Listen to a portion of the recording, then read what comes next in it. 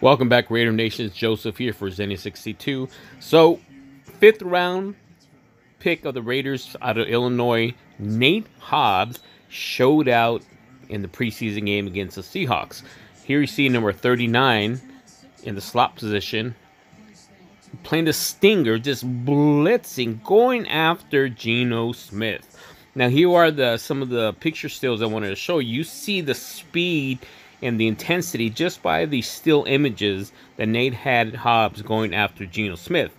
I mean, this was a remarkable play to see the speed on Nate Hobbs. And you see Darius Phelan here assisting in the sack.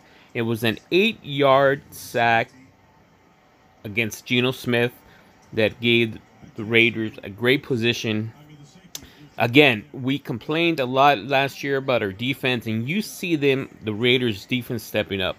Here are a couple of the side angles. What I want to point out specifically with this picture is you see how blurry Nate Hobbs is, and it's because of the speed and the intensity he brought into that play.